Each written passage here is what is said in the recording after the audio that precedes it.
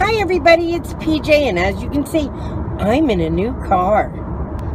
Yep, got a new car. Like my flowery things, they smell pretty. But it came along, it was a wonderful, beautiful thing, and it's just wonderful. It does everything. I mean, it's amazing. It even, you know how you have heated seats? Well, this has air-conditioned seats. And let me tell you something about air-conditioned seats on women. It makes me think like I cough too hard or laugh too hard. It makes me think that, yeah, like maybe something's going on down there. But it's not. It's just cold little tickles all down there. So it's a little intense. All right, enough said. But anyway, it is pretty amazing. She's beautiful. I'm enjoying her a lot. But I've been getting into mantras lately, like mantras that they turn on your chakras. They kind of open them up. They kind of open them up and allow you to take in all the energy from the universe type thing. When you repeat mantras, when you go, like, you meditate with them. And you know, I'm a meditating crazy person. And because I do it all the time, and because I just think it's like the best high. But I'm using mantras now a lot, and I just did a little video about a couple mantras. But my son in New Orleans is a lot like me. He's spiritually, he's a lot like me. So I was telling him, I actually sang him some mantras, because some mantras you sing and they're just so amazing. In turn, before that, my son sent me 3 hours of the Tibetan bowl. Like, oh my gosh, it's like lullabies. I was wondering if they took all the other things that I use, like hemi sync and binaural beats and alpha waves that I use to travel, to do my astral projection and try to find my boyfriend and stuff. I wonder if I did that with the bowls also, like dubbed it up together. I wonder if somebody did that. I'm going to look around on the web and see if anybody, I'm sure the Monroe Institute would have done that. The other thing is I've been listening to this guy, I think his name is Tom Campbell, and he's connected to the Monroe Institute, and he has a bunch of videos, and some of them get a little boring because he's a friggin' scientist and I don't know what he's talking about really. But when he goes into like theories of things, it's pretty interesting. So one of his things is saying, like, you have to get prepared for death. And when I say that, I don't mean like get your will together, get all that. This is like preparing your soul to where you want to go. And that's like part of the reason why I travel. I told the owner of my company is like a devout Christian, and he's almost a fundamentalist, where like every word to the Bible is true. He doesn't care. I've asked him, like, well, did God put us next to the dinosaurs? He's like, it doesn't matter to me. Like, those aren't things that I have to worry about. So he's got that, which I think is amazing. Like, somebody said to me, well, that just means he doesn't have a good answer. And I said, no, like, that means he does not worry about the same things that I do. Like, he feels free enough in his life that he knows where he's going, he knows what's happening, so he doesn't worry about it. And I'm like, I almost am envious of that way of thinking. I don't have it in my bones. I've tried it. It just isn't there. But I can be envious of that kind of devotion, like that blind faith that I just don't have. My mind just starts questioning it right away, and I don't know. I wish I could. I wish it was that easy for me. But the other side is I enjoy every step of my journey. I wouldn't like want to not be me. I'm just saying I wish that some days, some nights when I am waiting for signs and meditating and looking for doorways and pathways and roads, that I search for constantly.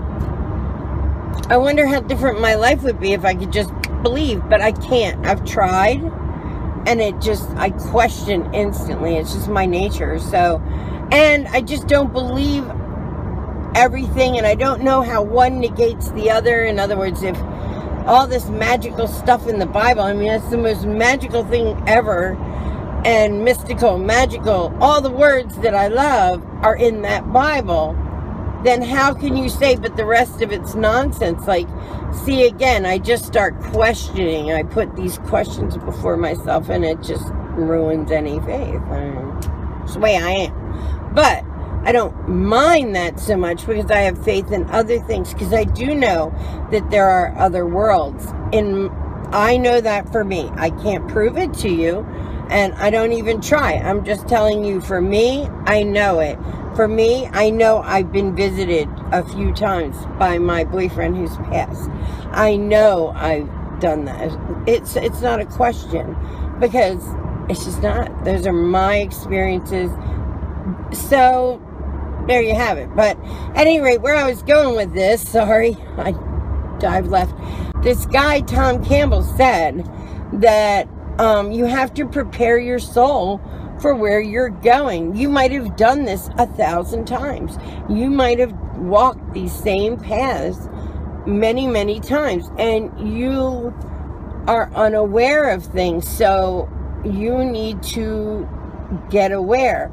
But what he said that really was crazy to me and makes me really want to get to that level, what he said was, all the things that we use, the hemi sync, the bowls, the meditation, the stuff, to alter our, to move into a different reality, a different existence, so that we can visit these places.